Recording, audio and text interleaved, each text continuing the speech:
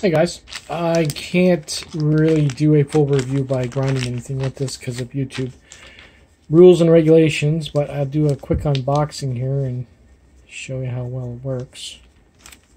Oh, one sec. There's a link in the description for this grinder. If you're into wood, this one is all wood. It's relatively cheap. Well, not cheap as in material. It's all metal, not plastic or recycled hemp or any crap like that. Nice formed wood. See, it's been hand sanded. It's really nice, actually. It fits together nice and tight. There's no play in it. It's not bad. I'm sure it'll work just fine.